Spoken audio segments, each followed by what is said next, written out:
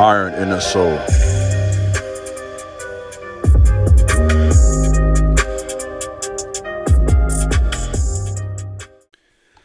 What's up, YouTube? This is Iron in the Soul. Back today with another very important message. Please subscribe to my channel, like this video, share this video, leave a comment, let me know what you think about my content. In addition to that, please feel free to follow me over on Instagram at The King Jabez, as well as my website, theironinthesoul.com. It will all be greatly appreciated. Let's do some work. Today's video is entitled Chosen Ones Break Curses at the Midnight to 3 a.m. War. There is a spiritual war every day from midnight to 3 a.m. I'm sure a lot of you didn't know that. I mean, that's not necessarily common knowledge. You know, King Von, he has a song called 3 a.m. And what is he talking about in that song? He's talking about, by the way, I listen to a lot of hip-hop music, by the way. And I like hip-hop music. And King Von says in his song, he's talking about a robbery. He's talking about catching somebody leaving a club with his girlfriend. And you see the video, he's with his girl. He's robbing them. So at this time, he's talking about committing a robbery. If you listen to a lot of his other lyrics, between midnight and 3 a.m., he's talking about doing hits, catching people slipping, gang banging. Clubs all over the world, right? What's happening in clubs all over the world between the hours of midnight and 3 a.m.? A lot of sorcery, right? Well, and I know you guys are, here we go. Yeah, here we go. We're going to war today. Sorcery. Sorcery through the drugs, the pills, smoking weed. A lot of you listening to me are struggling with that sorcery spirit, right? And so this is not a condemnation. This is me giving you a real message. I'm going somewhere with this. So you have the sorcery. You have the murder, the violence. A lot of shootings, gun violence happens early in the morning between midnight and 3 a.m. Let's talk about the sex piece, sexuality.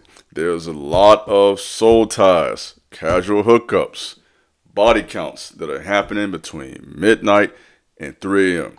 So if you kind of put this all together, if you really look at this really objectively, from midnight to 3 a.m., there is a lot of satanic and demonic activity. And we haven't even talked about what's actually going on with real witches and warlocks. Did you know that witches and warlocks are chanting and praying and speaking curses and spells over people at that time? And a lot of these people are in these secret societies that you admire.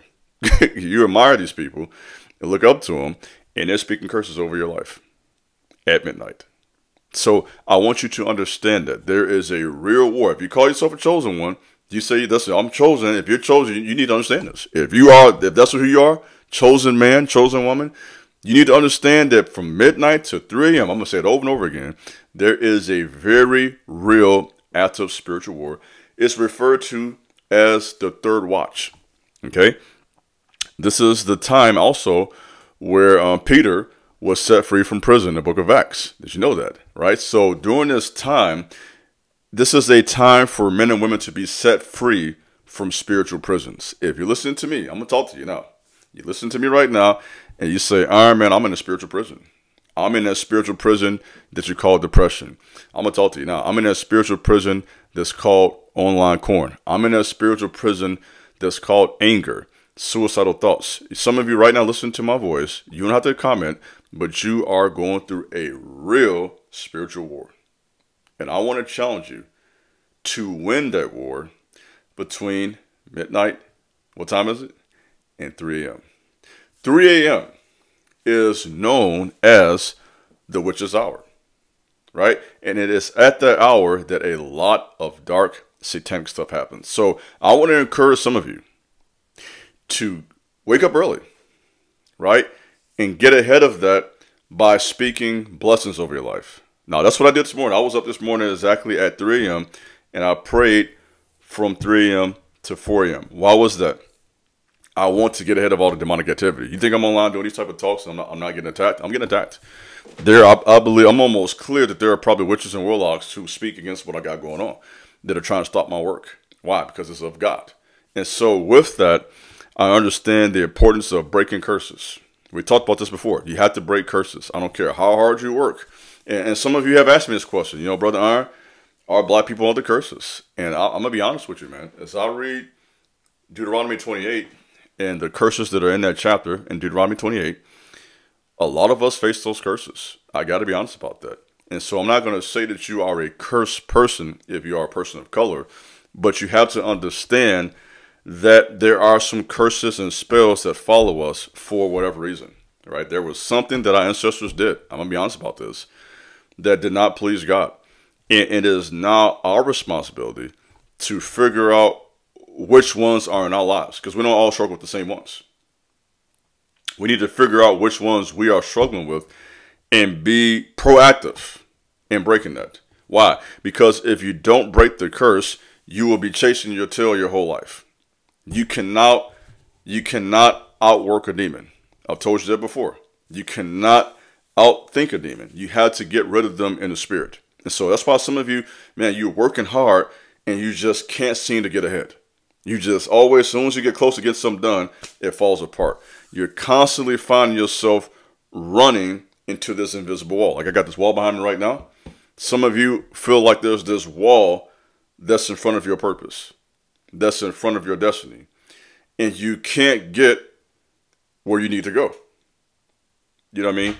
And that's something that has to be taken care of in the spirit. So between midnight and 3 a.m., start praying at that time. I'm not saying you got to pray for 3 hours every day. I'm not saying that, you know, but I would say maybe once a week. It wouldn't be a bad idea. Maybe once a week, get up somewhere around that time, around, you know, midnight to 3, and specifically pray against those spells coming against you, that witchcraft, those warlocks. Begin to speak the blood of Jesus over your life and understand that that has the power to bring angelic protection around you, right? Some of you, this is serious. When you're doing this, you see there are angels that work too. So it's not like it's just the demons are working by themselves. We sometimes put an emphasis on the activity of Lucifer and demons, and we forget to mention the reality of angels, right? If demons are active at that time, you best believe that God's angels are active too.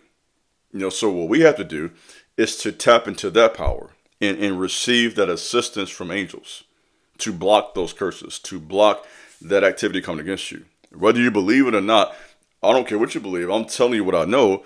There is a lot of demonic and angelic activity around you, whether you realize it or not. You can't see it, but that world is real, okay?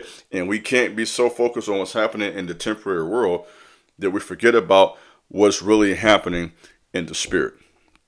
And so you need angels to help you. You need to be protected against, you know, demonic assignments. You need to cancel those plans. And those plans can be canceled when you tap into the spiritual power and that third watch. And so the third watch is from midnight to 3 a.m. There's a very real spiritual war. And if you can begin to win that war, what you will see, I'm going to speak to you now. You will see blessings come your way. Some of your blessings are being blocked at that time. Some of your money, I'm going to talk to you now, is being blocked at that time. Your ability to connect with the right woman is being blocked at that time. Not being able to discern the wrong type of women is being blocked at that time. This is the reason why some of you are having these nightmares. You're waking up every day having bad dreams, which starts your day off in a very low vibration, a place of depression, discouragement, and no direction. And so this is so crucial that you win this war. And this is where a lot of you guys fall into sexual sin. This is where a lot of you guys relapse, right? Watch stuff on your phone. I'm going to talk to you now that you should not be watching. This happens a lot of times. What time, guys? Come on. Midnight, 3 a.m. And you're back to day one. And so you have to make a conscious decision to be aware of all the activity. This is why many of you are waking up. If you even look at your own life, you say, man, I wake up a lot of times. If you think about this, you say, man, are you right? You're right. Between like midnight and 3, I wake up. Maybe to go to the bathroom. You know, maybe you toss and turn at that time.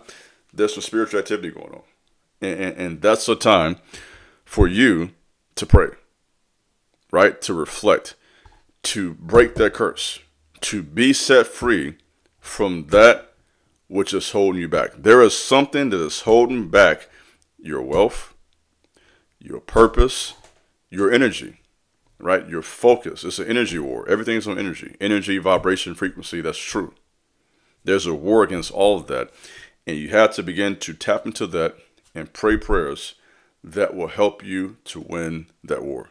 This is your brother Iron and Soul. Thanks for watching. God bless. Peace.